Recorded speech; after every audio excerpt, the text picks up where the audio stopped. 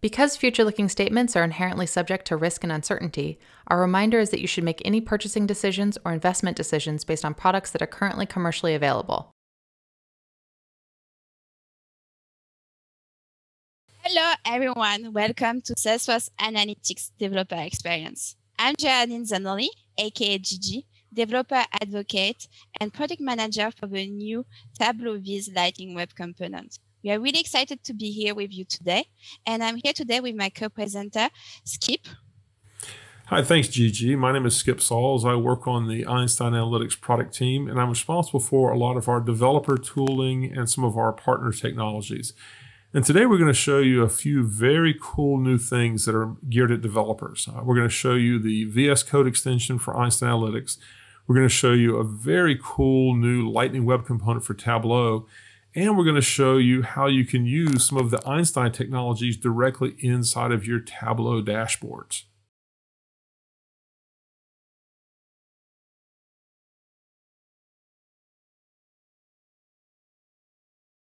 When you're using Einstein Analytics, you're typically going to create an app, such as the ones we see here, and each of these apps comes from a template. The template allows you to customize the app for your org.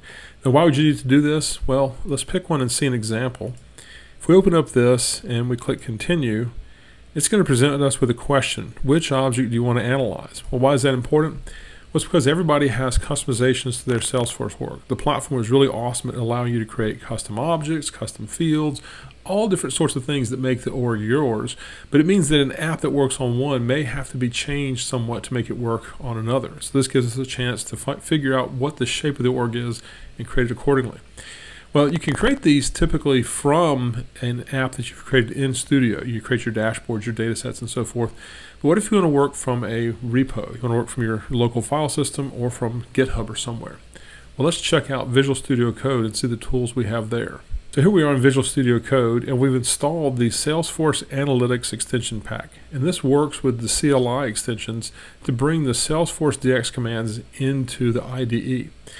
Well, a really cool feature of this is we can see that there is some analytics commands such as create a sample analytics template. I'm going to give it a name such as my cool demo and let it put in the default directory. And this is going to lay down all of the pieces I need for a very simple application, just with a dashboard and so forth. And it opens up the template info.json and also lets me browse things like my dashboards. And this is a simple dashboard where we're going to change the text being displayed so we can see that it's making those changes for us. And we'll put in here Trailhead X 2020 and save that. And then you just go to the app here and you do your typical deploy source to org. This will deploy it and make it available to us on the Salesforce org.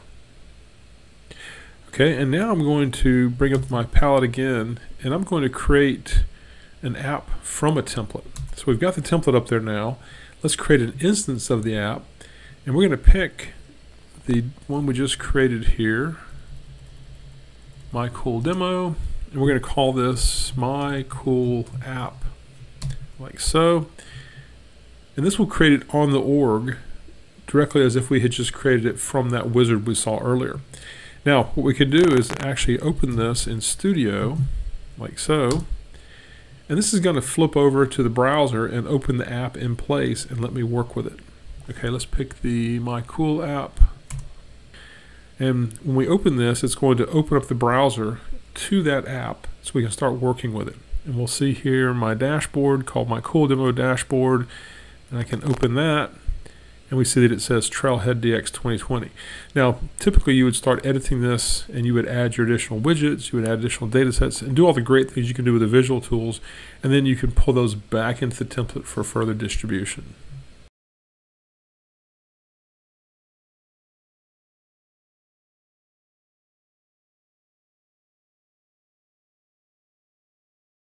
Let's take a look at one of the new components being announced at Trailhead DX 2020, which allows you to embed your Tableau Viz inside of Salesforce.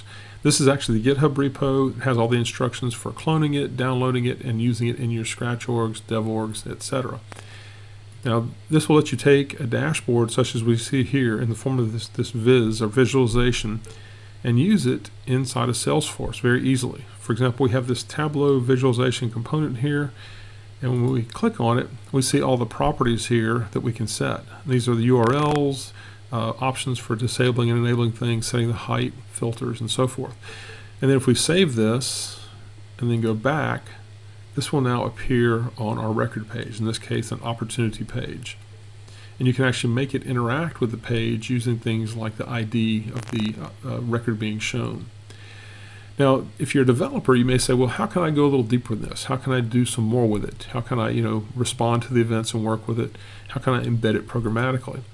Well, you can use this, as in this example here, to browse views and show them. So we're actually dynamically bringing in this viz component to show it based upon the list over here. And this is a pure Lightning application. This uses the REST APIs from Tableau. It uses the lists from Lightning. These are all Lightning components for browsing the JSON, browsing the details in kind of a tree view.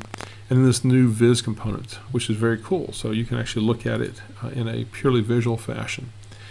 Now, we've taken this for this sample and we've actually enhanced it a bit to show what we're working on for the roadmap, which is how to make these really interactive. And the goal is to let you embed your components within each other and embed some of these components actually inside an analytics dashboard. But for now, let's make these two talk to each other. That is to say, an analytics dashboard and a Tableau dashboard. And when we look at this, we see this dashboard inside of Einstein Analytics based upon the same core data set as the Tableau dashboard. In fact, it looks very similar, has some different graphs and visualizations, but it's the same core data. And in this Lightning app over here, we have them side by side. This is the standard Einstein Analytics component, and this is the new Tableau Viz component. And they're each showing these corresponding dashboards, and they're listening to each other. They can use events and component methods to talk. So for example, if I click on California here, it sends a Lightning event over and the Tableau dashboard will respond in kind. We can also go over here and we can select a different state like Oregon, and it gets selected like so. So you see the two are talking and are very dynamic. And we'll go back out here. And I want to show you that even the controls are set up to work together. So the profit ratio here, you see the values, and we see them reflected here as well. I'm going to move this, and you'll see it filters the map, and it does the same thing on the Tableau side. So the two are in sync here. They're just talking via these events. Now this is just a preview. This is part of our roadmap of things we're working on, but you can expect more and better interactions as we go forward with this.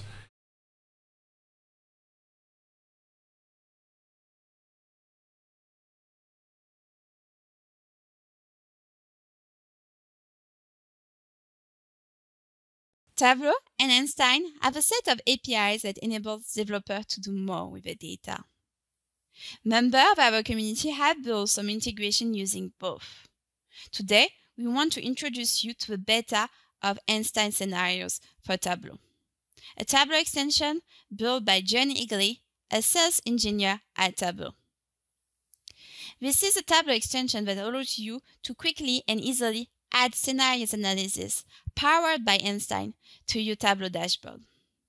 This type of scenarios analysis can be useful when you want to understand what could happen next. This extension uses the Tableau Dashboard Extension API that allows you to extend the capability of the dashboard. On the Einstein side, this extension uses the Einstein Predictive Service Scoring API. Here is a Tableau dashboard that shows attritions, impact, and risk. This fictive company is hiring. They want to retain existing employees. Can we get any insight that will help them? Can we run some prediction to help them better retain people who are at risk of leaving? In this dashboard, I can open a pop-up window where I can see a set of controls. In the same window, I can see a prediction coming from Einstein. It is using the data in our dashboards. Let's change the parameter to edit the prediction. I'm going to decrease the tenure to 3 years. We notice straight away that the likelihood to leave jumps to 94%. But why? This extension provides an explanation with a breakdown of the top contributor to the predictions coming directly from Einstein. Almost 50% of the prediction is driven by the tenure. The fact that one person has a tenure between 0.5 and 3.3 years. Similarly, if we look at the employees with a tenure of 4.5 years, we'll see that the prediction has improved indeed, down to 25% risk. Now, of course, I have more questions that I want to go and dig into. We don't have time for that here. Let me show you how does it work so you can add the power of Einstein to your Tableau dashboard. Here is the same Tableau dashboard before adding the Tableau extension. We just drag and drop the extension from the panel. I already downloaded the extension before, so I'm just going to look for my TRX file. Now, you understand why I have TRXs in my back here. But a TRX file is actually a lightweight file that tells Tableau how to load an extension from the internet. You can download them from the Tableau extension gallery, but here in this case, my colleagues already sent me the TRX file, so I'm just going to select it. I sign in to my Salesforce org, of course, where I already built a story in Einstein and deployed a model. Once I sign in, let's select the model and select the parameter to map to Tableau parameters. I built already the Tableau parameter before, so I just need to map them. That's it.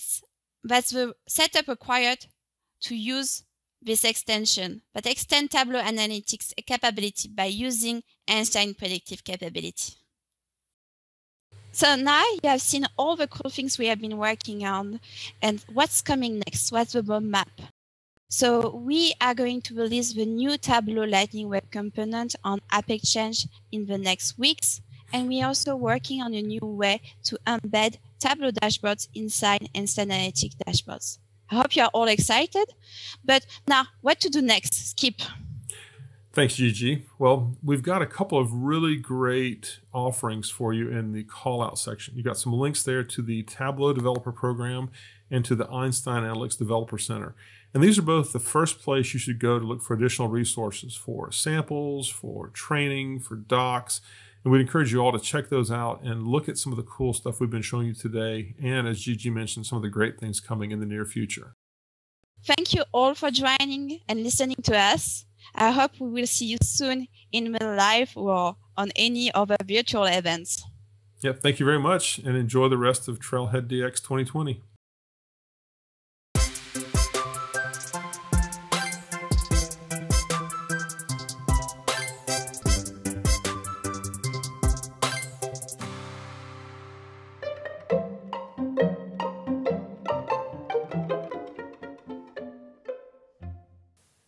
So I'd ask you to close your eyes or to look down. So let your eyes close gently or look down at the ground in front of you. And just notice your breath, where you notice it the most.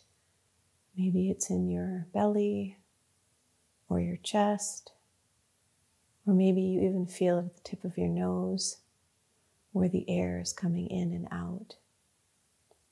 So just take a few breaths and notice the quality of your breath. Is there any space or room to just let the breath be as it is? And you might notice as you are following your breath that a thought arises, and it might even cause you to move away from your breath, chasing it like a butterfly. There's nothing wrong with that. It's absolutely natural for your brain to think. What we are trying to do is notice when it happens, and then as gently as we can, with as much kindness and love as we can muster, we bring ourselves back to our breath, back to that spot where we notice our breath without any judgment for the thought. Just allow. And every time that you're able to bring yourself back to the present moment, to your breath, is a moment of mindfulness. And I certainly wish you many moments of mindfulness during this conference. Take care.